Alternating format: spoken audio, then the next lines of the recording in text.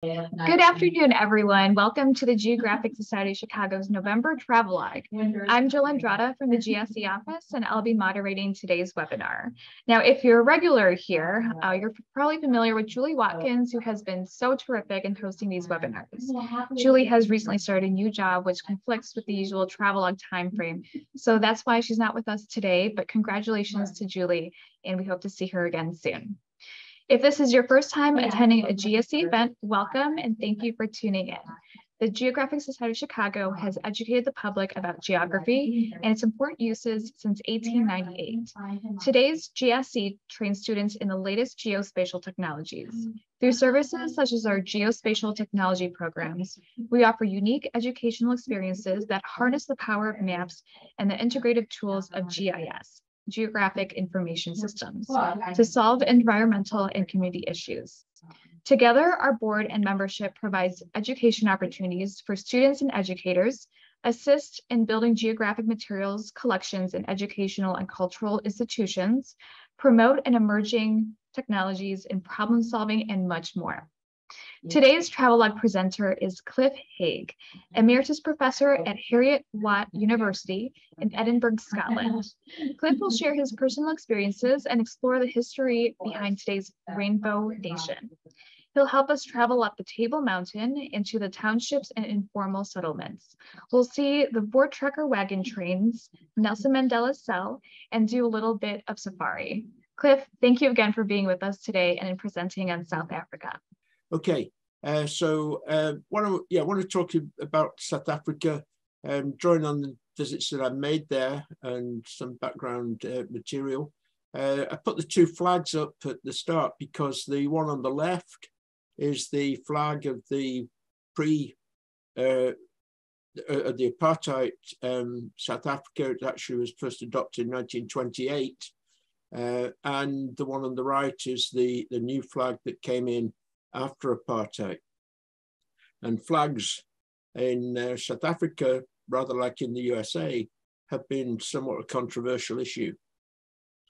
So just a brief background introduction to the very basic geography. The area is roughly 8 times the size of Illinois, the area of South Africa.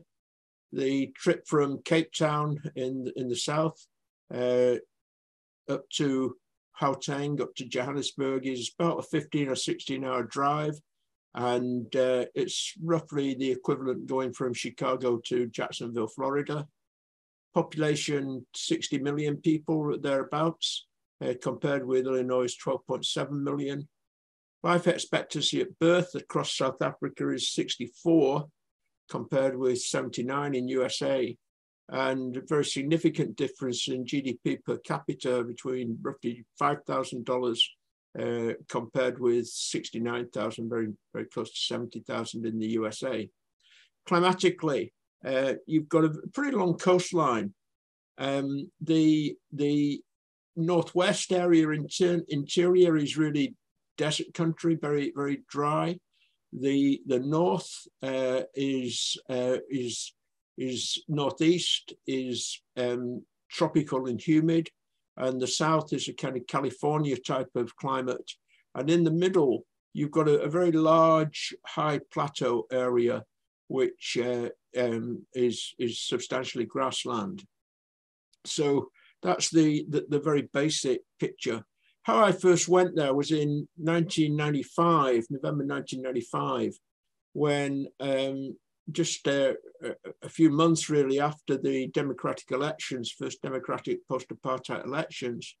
And I was invited along to give a keynote speech to a meeting, a sort of retreat at this rather strange place, Club Mykonos, a holiday village basically on the coast. And the aim of that meeting was to find a way to reconstruct the planning profession, the urban and regional planning profession in South Africa after apartheid. And the note there on the right is from the host of that meeting who invited me. So that was my first visit. And since then, I guess I've been, I don't know, 12, 13 times, something like that. But all my visits really have been professional visits. I've never actually just gone on holiday there. I've mainly been based in universities or involved in meetings about a book or things like that. So, or in conferences. So that's how I've experienced the country, and mainly then been to the big cities and not really into some of the tourist areas like Kruger National Park in the north. So my first visit was to Cape Town, and that's also where Europeans first saw this part of Africa.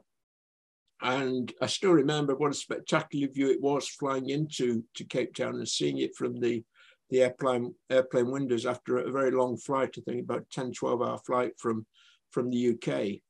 And the area was home to indigenous peoples long before the Europeans arrived. And the first Europeans to see this part of Africa were the Portuguese, who were navigating to find ways around to the Indies and to the spices and various trading opportunities that they offered. And so in many ways, it's very similar sort of time to Columbus going west, except that these people were going east, but similar sort of voyage of discovery type of exploration. And once news of the existence of the Cape got through, it actually influenced map making. This world map from 1489 to 1490, you can see at the bottom there that there's a slight kink that's been added just going over the border when the Cape of Good Hope was rounded in 1487. So I think that one's quite a fun image of how geographers have to adapt to changing information. Of course, there's no visibility of the Americas on that world map at that stage.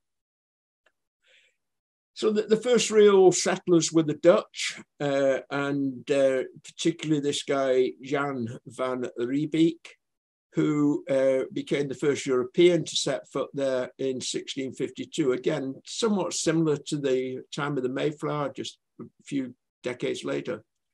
And Van Riebeeck was sent by the Dutch East India Company as part of their commercial activity, which was global really, to establish a supply station for ships on the way round from Europe to India, and of course before the days of the Suez Canal. So this was the origins of the European settlement. And with that settlement came slavery.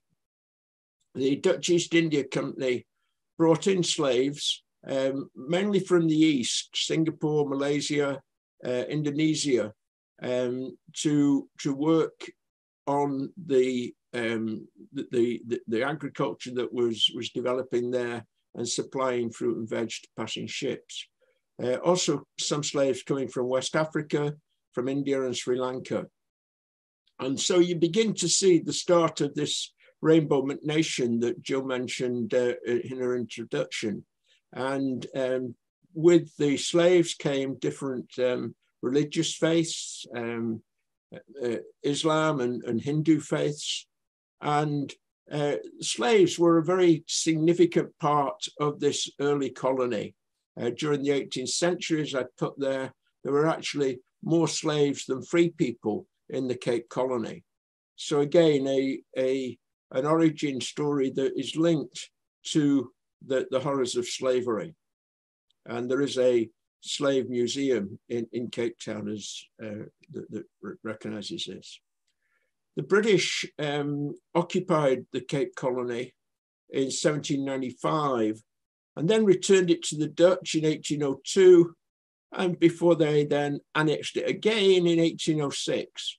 And so from 1806, the Cape was basically being ruled by Britain, and English was declared the official language. Now, you have to remember in this that most of the other settlers there from Europe were Dutch, and Dutch would have been their language.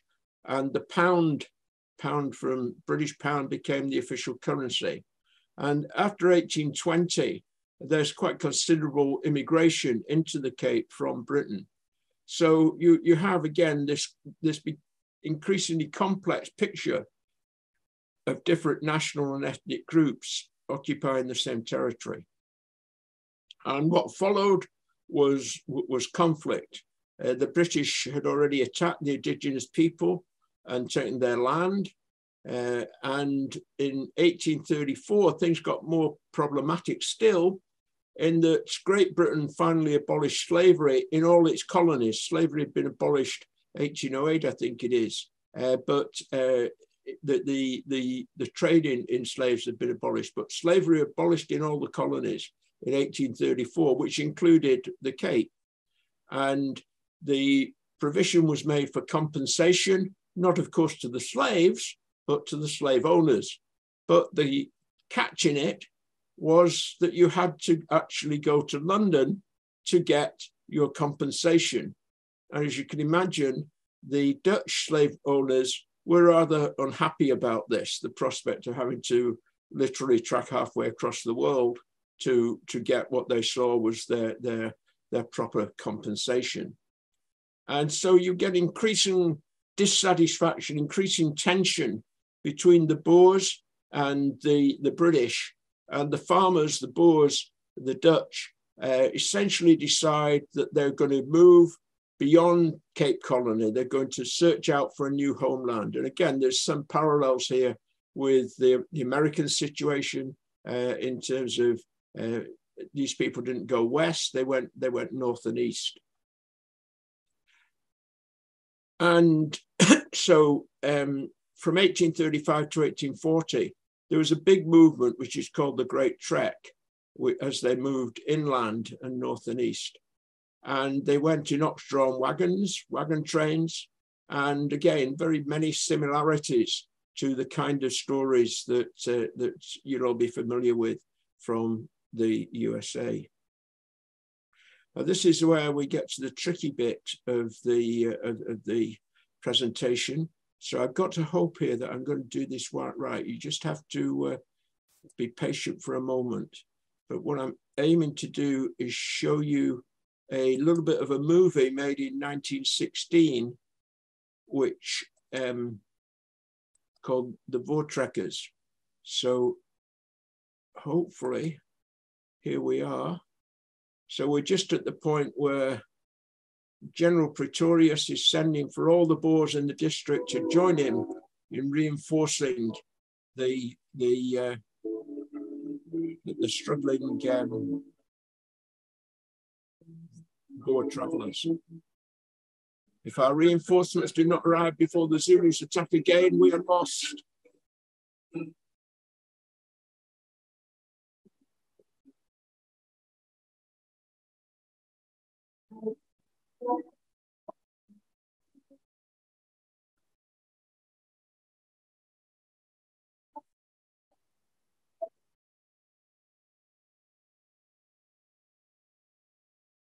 That really could be the US cavalry coming over the hill.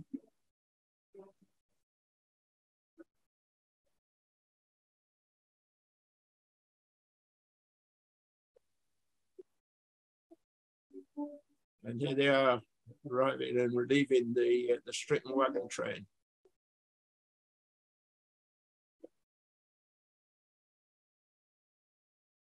Okay, hopefully we're back now.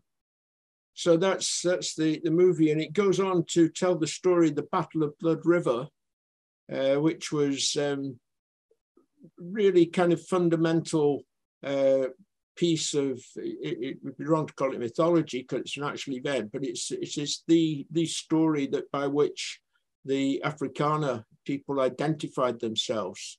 The battle in which 500 Boers defeated an army of around 12,000 Zulus. And again, you can see from this image how the wagon train was formed into the circle and they were shooting from there. And the story is that when they made the film with the Zulus as the extras, that not all of them obeyed the instructions to fall down dead when they were told to do so, but some of them kept running and attacked the whites who were playing the Boers behind the wagon trains. So the Dutch largely then had moved into Transvaal and Natal and the Orange Free State rather, and the British were basically in Natal and Cape Colony. And then came a kind of gold rush equivalent. Diamonds were found and gold was found. And so you had a huge in-migration of people from the south, from the British colonies, in chase of this new mineral wealth. And that met resistance from the Boers, the Voortrekkers who'd gone there. And what happened was basically a couple of wars with 180,000 British troops capturing these two republics, though there continued to be guerrilla resistance. And one of the things that the colonists did at that stage, the British colonists, was created concentration camps in which it's estimated 26,000 Boers died and some 20,000 Black Africans. So it's a pretty brutal story that it goes behind this contemporary country. The period of apartheid lasted from 1848 till 1991. There was a period before that, between the end of the Boer War and 1948, where basically South Africa was part of the British Empire, then Commonwealth. But then from 1948, the apartheid regime kicked in, and there was legislation prohibiting, for example, mixed marriages. And the overall philosophy was, in a sense, very geographical. It was separate development, that separate racial groups would live in separate areas. And there were three categorized groups: whites, Indians and coloreds, who were basically the descendants from those earlier slaves brought from the East, and blacks, who were the original African population. So everything was segregated on these bases, right down to where you could sit, as you can see there. And as well as this, under this policy, there were Bantustans, which were supposedly the tribal homelands. So in effect, blacks in particular had no sort of legitimate place in urban areas. They were supposed to live in rural areas, often with very poor quality land, and be temporary residents within the cities. This policy created some difficulties to implement. Very often it's easier to generate a policy than it is to implement it. And one of the problems was just from history and geography, that the Cape Town had an area, in particular District 6, which had developed in the late 19th, early 20th century, quite close to the city centre, and mainly a place that Indians and coloureds inhabited, but was actually racially mixed. And this, of course, therefore, posed a problem for the apartheid system, because that area, really that close to the city centre, was seen as being necessarily a white neighbourhood within the mindset of apartheid. So what followed was a clearance and eviction of up to 6,000 families that took place in 1966, when it was declared a white area. And the people who were evicted, who were long-term residents in many cases, were moved out to the Cape Flats, which is some 16 miles away, and with very few economic opportunities there. Whereas in comparison, the jobs in the city centre were a source of employment for the District 6 residents. And this became a very controversial move. It focused international attention on what was happening under apartheid, but there was also local resistance. And the result was that although there was clearance of the area, the planned rebuilding was stalled apart from the development of a technical college on the site. And it's now all commemorated in a museum, the District 6 Museum, which you can visit, and tells this story in greater detail than I can at this time. But all this time after apartheid, it's proved actually rather difficult to rebuild District 6. That was one of the big hopes after the end of apartheid. As you can see from this aerial shot, the pre-clearance pattern of streets was still visible. But the problem became one of restitution. Who had the right previously to live there? And of course, very often people hadn't kept detailed legal documents and so forth. They'd probably never expected to move back. So it all became very complicated, and really not much happened. It's a rather sad story. So this was a shot I took on the site there. You can see the technical college, and you can see how close it is to the city centre. So, as I said a few moments ago, Blacks were expected to live in rural areas, but be temporary residents in the cities where their labour was required. And there were pass laws which restricted where you could go, and if you were in the wrong area and didn't show the right pass, you could be arrested. And the typical pattern had been of male workers living in these kind of hostel accommodation because they were, say, temporary. It was seen under apartheid.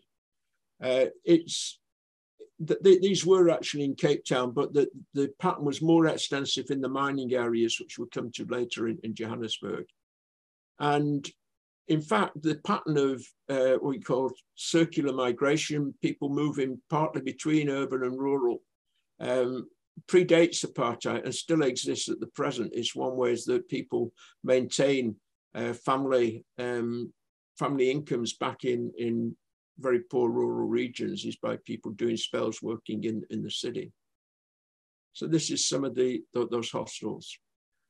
The other place where Blacks were accommodated were in designated townships.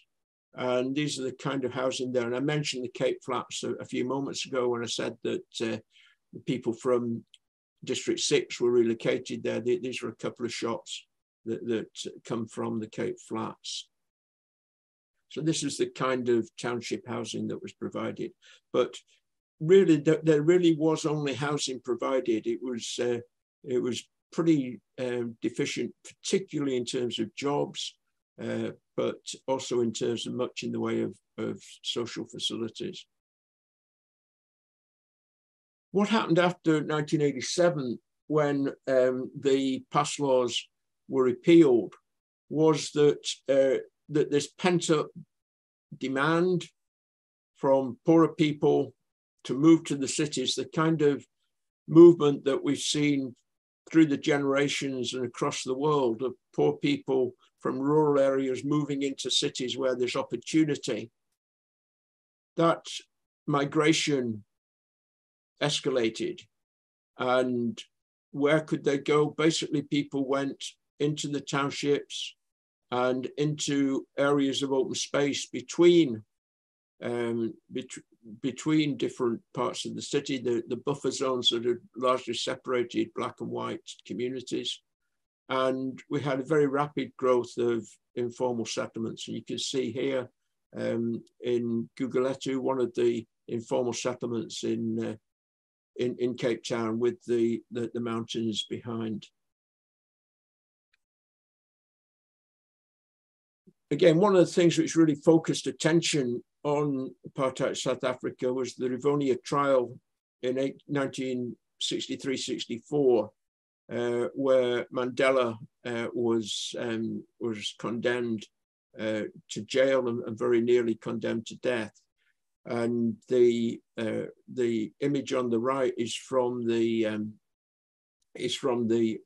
museum, and it's a quote, famous quote from him in the trial. I've fought against white domination and I've fought against black domination.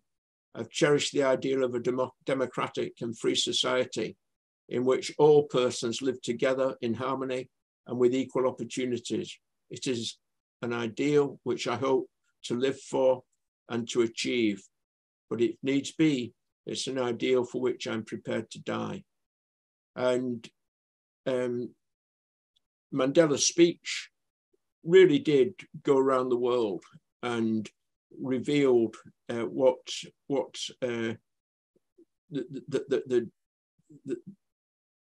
depth of discrimination and the political problem of trying to move from apartheid to a democratic situation.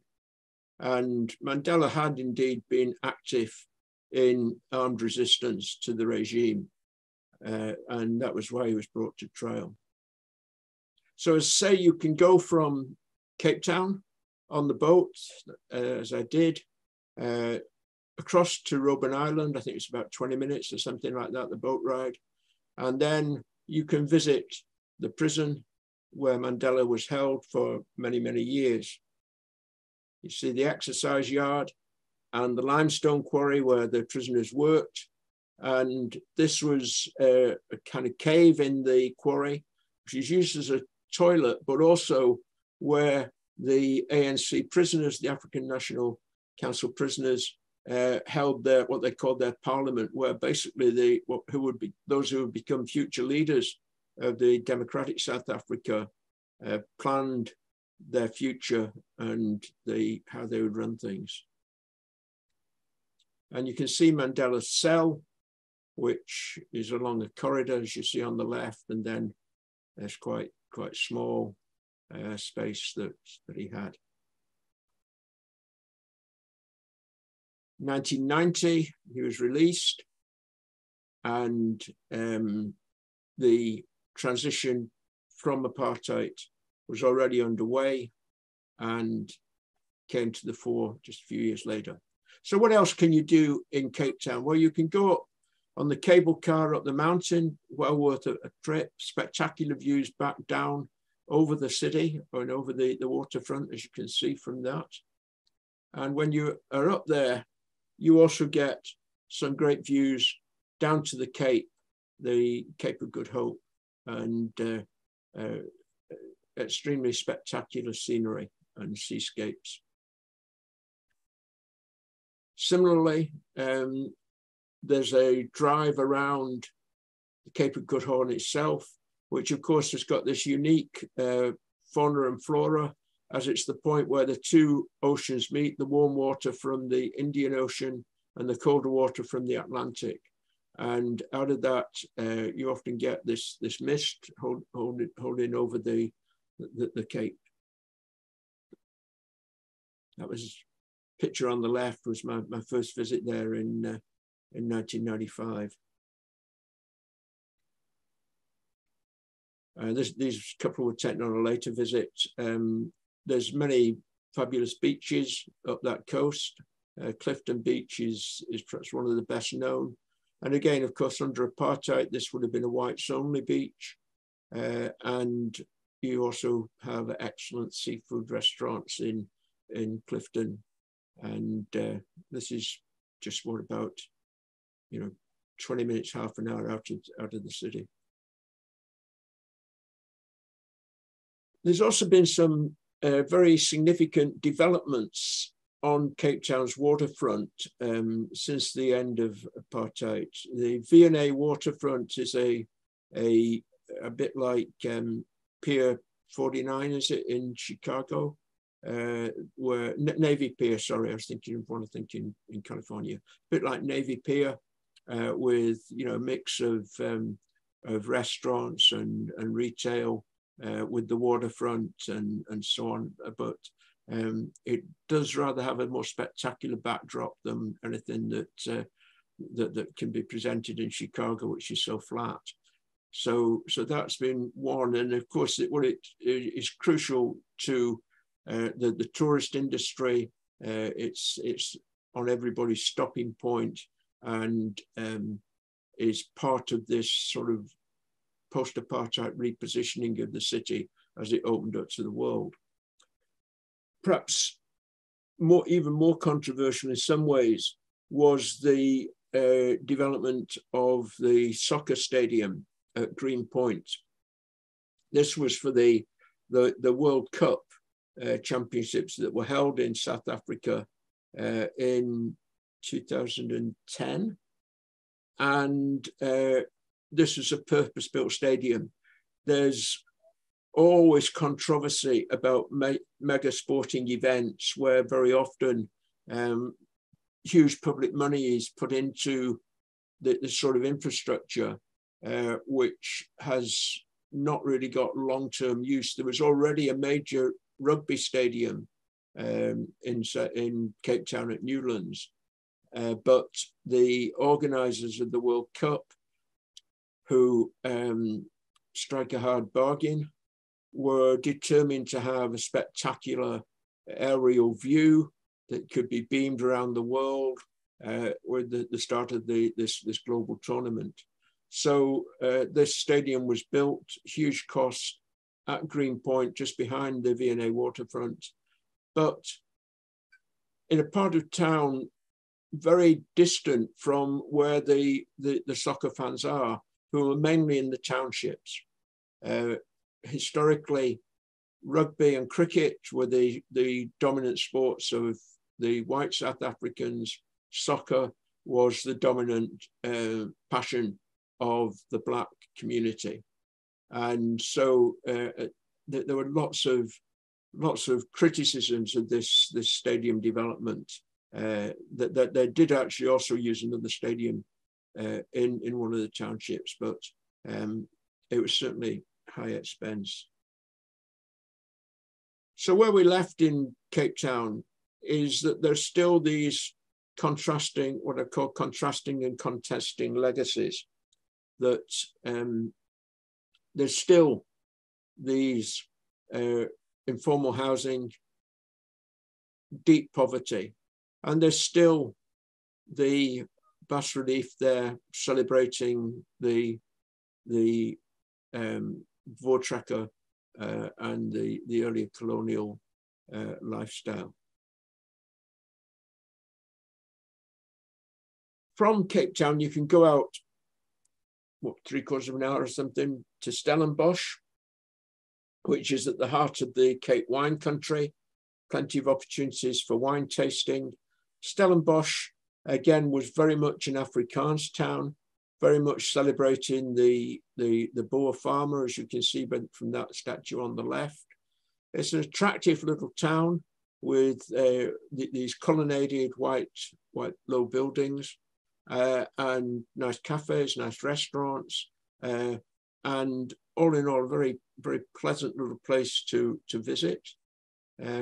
And as I say, while you're there, you can take in the wineries as well.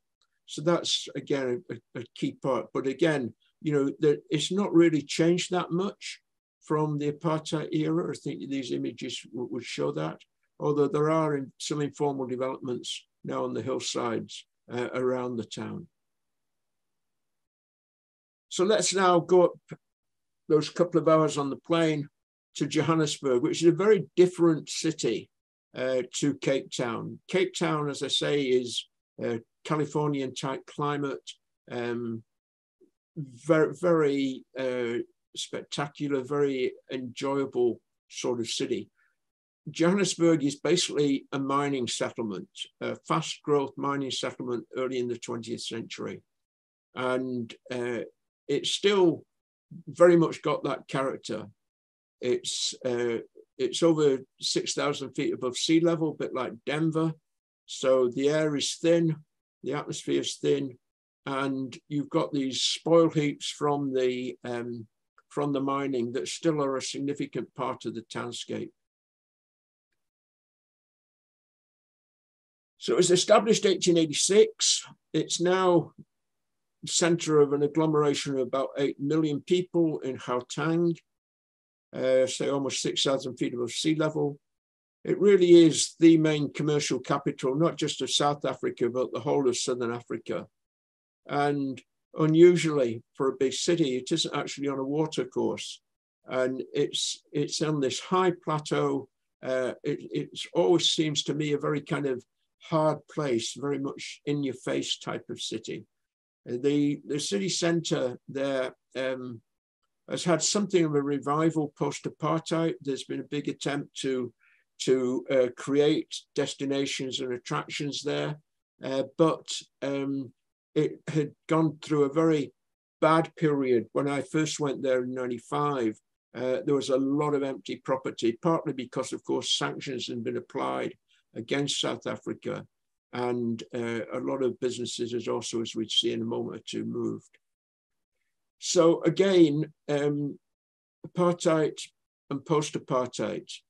This map from the census of 2011 shows, I think, just how racially divided the city of Johannesburg still is. The white areas are coloured in that sort of pinky purple colour. The Black African areas are in the blue, and the coloured are in the orange, and the Indian or Asian are in the green. And you can see that there's a really big divide between north and south.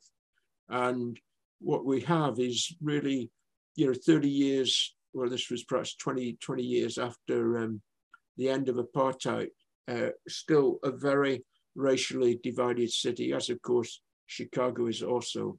And previously the mine dumps had divided, very often been used as kind of buffers between the different ethnic groups. And you can still see some of these on there in the white blobs.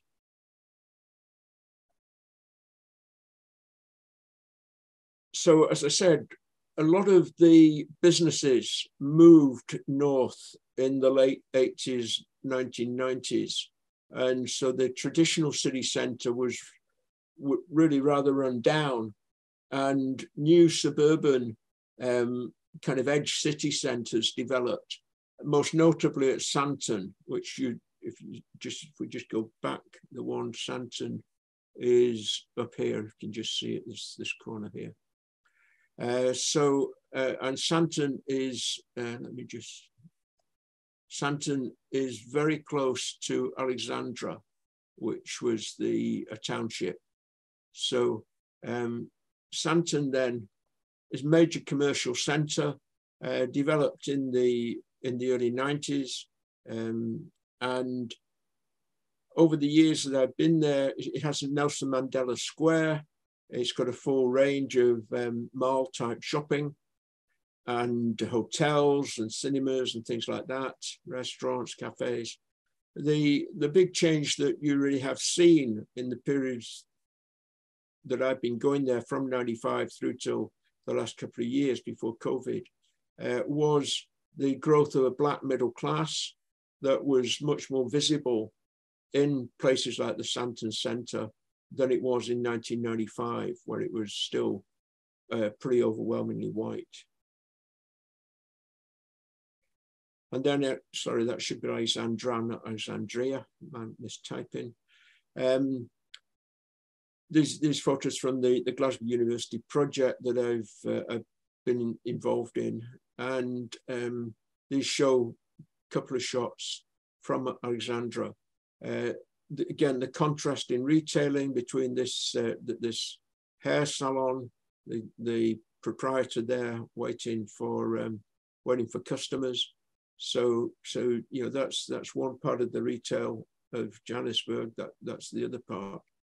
And again, as we saw in Cape Town, migrant workers hostels, I think certainly from my recollections, the ones that I saw in Alexandra are larger than they were in Cape Town, which probably reflects the dominance of migrant workers in the mining industry.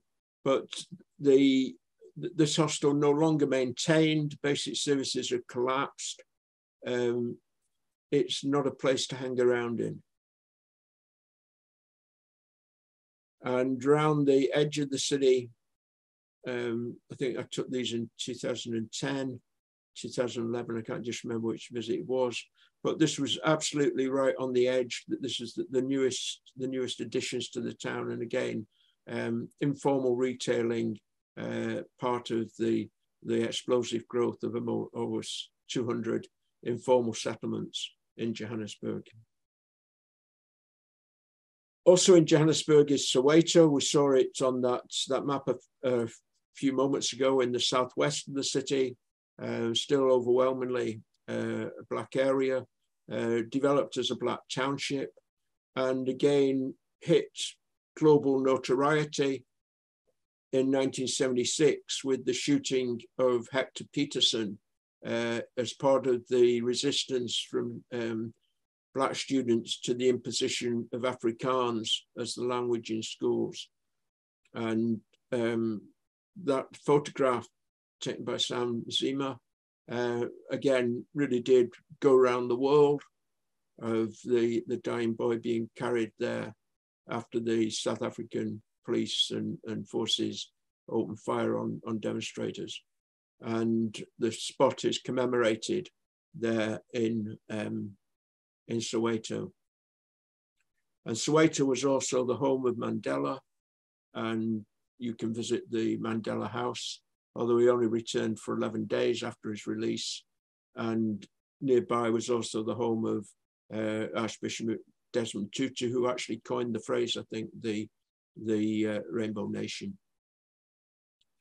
Very interestingly, between Pretoria and Johannesburg, nearer to Pretoria, is the Voortrekker monument, which was built in 1949, or completed in 49, built over 2 or 3 years. And it's a memorial to that trek and to the Voortrekker movement. And so it's got continuity to that clip from the film that I showed.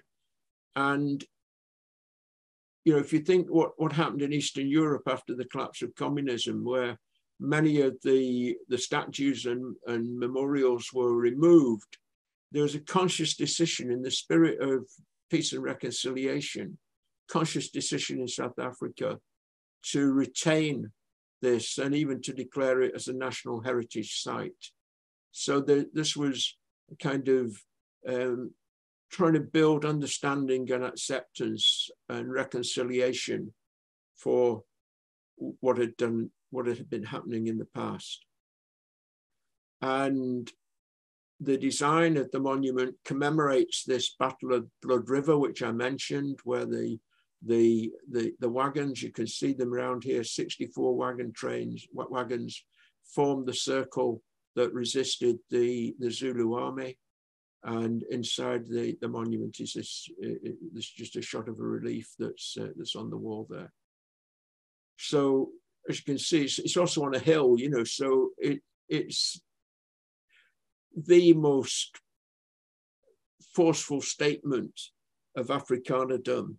And of course, when it was built, of Afrikaner majority rule in perpetuity. And again, one of the remarkable things that they've done post-apartheid was to create this commemorative wall in the Voortrekker monument, the kind of, you know, holy ground of Afrikanerdom. And the wall commemorates, as I put there, the members of the South African Defence Forces, the South African military, who died in service of their country between 1961 and 1994. In other words, these were people who died fighting the armed resistance against apartheid, and they're honoured in this wall. So it's, I think, you know, quite a magnanimous gesture. Also from Johannesburg, I've gone out a couple of times on safari, taking these pictures of wild animals, which were derided as saying that the lion looks sleepy and things like that. There's rhinos, there's leopards, all sorts of things. So the really big safaris are further north, up in Kruger, but this one is really quite accessible from Johannesburg, just half an hour or so out of the city. And you can see the animals in the wild there and experience one of the great thrills of Africa of safari. Other places to go and see, Durban on the coast, warm tropical climate, spectacular beaches again. Again, a rather rundown city centre as investment shifted more towards the edge of the city. And again, the pattern of informal developments also very evident there. Pretoria, which is the head of the seat of government there on the right, and the presidency. And Pretoria is well known for these jacaranda trees, which, as I think you can see there, are really spectacular. And another place that I visited is the Drakensberg Mountains, part of this escarpment that runs around much of the interior. And these, again, there's resorts there, Cathedral Peak, brilliant air quality, exotic flowers, a great place to visit. But going to there, you pass through some rural areas.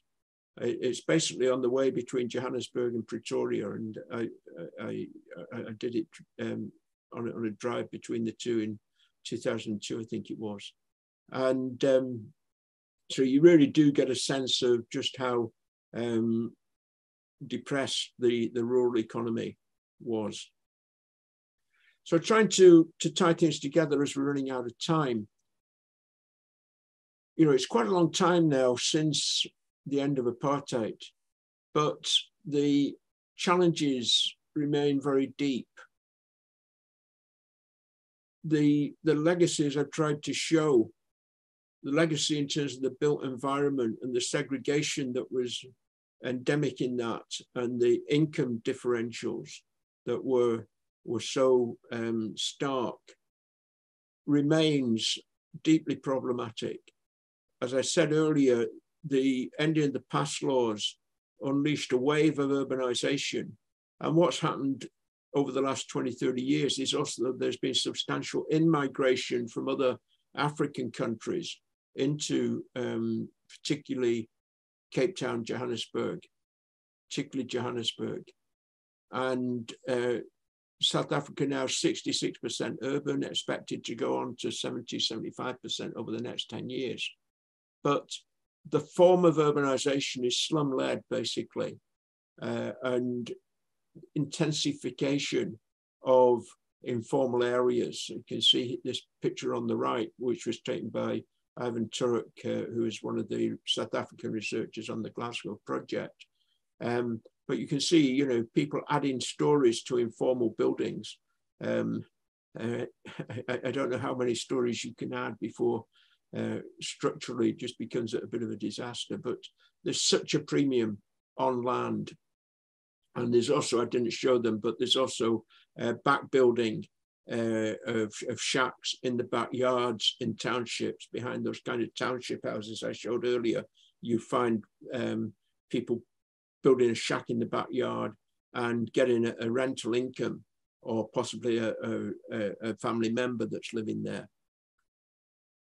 South Africa remains deeply unequal, one of the most unequal countries on earth. And in the built environment, contrast between these sprawling ranch house suburbs, gated suburbs in the north. I did once stray into one accidentally with a car, and you've got all these signs around saying, you know, armed response, everything. It was quite a scary moment, actually. And throughout it, the whole issue about land and how to reform historical inequities in patterns of land ownership has been very difficult for the South African government to resolve. And so the urban land market is, as I've said, they're largely unreformed.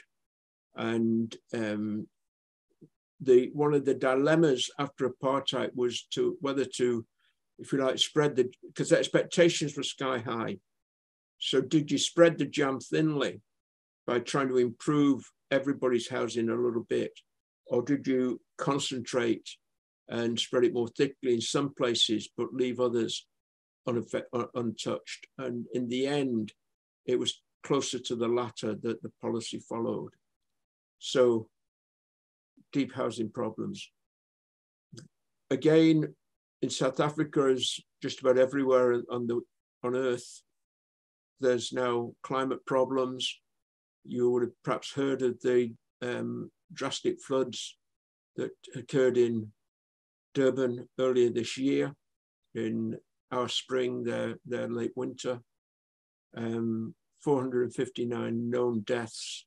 And you can see how vulnerable, most of the informal housing tends to be built in vulnerable locations through the world over.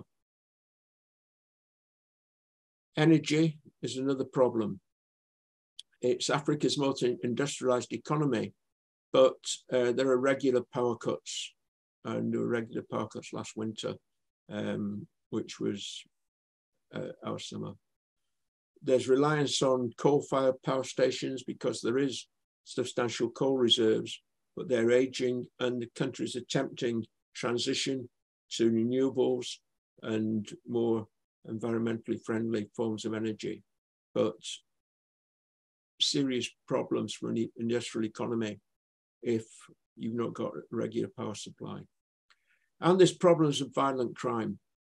1,853 murders in Johannesburg in 2021, a rate of 30.8 per 100,000, which is even more than Chicago, where there were only 310 homicides and 1,255 shootings in the first 6 months of 2022.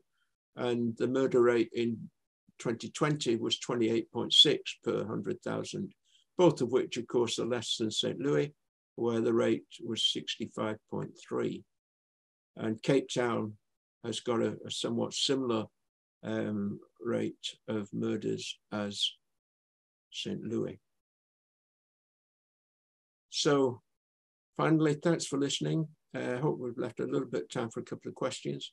And I've put my own website up there. And also, if you want to follow up some of the research reports from this Glasgow University project, which I say focused on Johannesburg and Cape Town, along with 12 other cities across 6 other countries. I put one of the links to that, but you can navigate your way around that Centre for Sustainable Cities .ac.uk site. So thanks very much for listening, and I'll hand back to Jill. Wonderful. Thanks, Cliff. All right. Wonderful. That was really great. That was a very thorough presentation. I actually learned a lot about South Africa, so thank you for that. All right, so at this time, we'll go over a couple of questions. I believe some of you had posted some questions in the Q&A, and if you haven't yet, but do have questions, there is some time to put in your questions before the Travelogue ends. Okay, so first question. So Cliff, cheers, Cliff, and thanks for sharing your knowledge and experiences in South Africa. The Voortrekker's film you showed a clip from was released a year after the Birth of a Nation's release in the US. Both these films were important in the history of films in their nations, but we all know of the controversy and disgust that arose almost immediately after the Birth of a Nation. Was there any similar reaction to the Voortrekkers? It seems that it has taken on an identity as being a favorite of Boer historical groups. Can you please share any more about the film and its history through the period of apartheid? Okay, I'm not aware that there was so much controversy, but you know, America was the global capital of the movie industry, and South Africa wasn't. And America is much bigger numerically than South Africa, so I think there was more of a focus, therefore, partly just because of scale in respect to Birth of a Nation. It's perhaps, you know, I don't think I've ever seen Birth of a Nation right through. Voortrekkers is perhaps less didactic. It's telling what is a sort of historical story. It's factually based, but obviously it's interpreted very much from one perspective. So you can see it on YouTube. it's quite difficult to get it. It's rarely shown in cinemas. I have seen it in cinema, but I did find it on YouTube this afternoon, and I can share the link with you probably afterwards or something, because that was what I was clicking to, as you saw when we had that that little excerpt. But it takes the story from the British come out as pretty villainous characters in it, who incite the Zulus to attack the Voortrekkers, and it takes you through that story from people moving, deciding they have to move through to the trek, through the massacre that takes place at, I think it's Venin, where the Zulus do massacre basically a wagon train, and then on to the Battle of Blood River, and the kind of destiny decreed by God for the Afrikaner people to rule there. So it's 54 minutes, I think, silent. The version, unfortunately, the version, as you heard, has a heavy soundtrack, which has been added. I think I'd prefer it without that, but I've not been able to find a full version online without that soundtrack. But yeah, it's certainly worth seeing as early filmmaking. I guess it was probably the first African film. I don't know, but it's definitely a picture that was shown in schools and so on. It was very much part of the nation building. And there's been later films that told the story of Battle of Blood River and things like that. Great, thank you. Okay, next question. What do you envision for the future of South Africa in social and economic change? Oh, that's quite a challenging question. As I said, well, to cut back, I mean, and to put my own cards on the table, I never thought I'd go to South Africa. I was a member of the anti-apartheid movement in UK as a student. I campaigned in Royal Town Planning Institute for them to break their relationship with the apartheid-based South African Institute of Channel Regional Planners. So I never expected, like most people, I think, that there would be a peaceful transition from apartheid. So that period of the early 90s, which of course coincides also with the collapse of the Soviet Union, was a period of great optimism and great expectations within South Africa. And Mandela was a really crucial figure in that. And since then, governance has disappointed in many ways. There's been problems with corruption. The ANC has lost its sheen, although it still holds power. The South Africa remains the dominant economic force in Africa. In Africa, Nigeria is probably second. But as I said, it's been so difficult shaking off this legacy of apartheid, and built environments last a long time. And what we're building now will be there, 30, 50 years from now.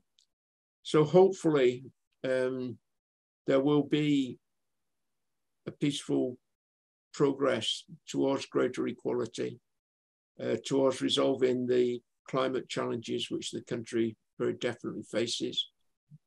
And I hope that that can be done. And I've always found the South African people really fantastic and really engaging people who do have a sense of shared community. And you just hope that from that they can build forward. But the challenges are really huge, I think, and they have had high growth, but they need really to to spread that growth around and to tackle the energy problems that the country's got. And as I say, the climate problems, whether that be the droughts that Cape Town's experienced or the floods in the more tropical areas down the East Coast. Great, thanks, Cliff. All right, well, it's a little past 2 o'clock. If no one else has questions, I guess we'll wrap this up. All right, thanks again, Cliff, for your presentation on South Africa. All right, attendees, mark your calendars for next month's Travelogue on November 15 at 1 o'clock Central Time. Our presenter will be Steve Harvey, who will present on South Sudan. Cliff, thanks again, and thank you for our attendees who came to today's Travelogue, and we'll see you again next time. Bye. Okay, thank you, everybody. Have a good afternoon.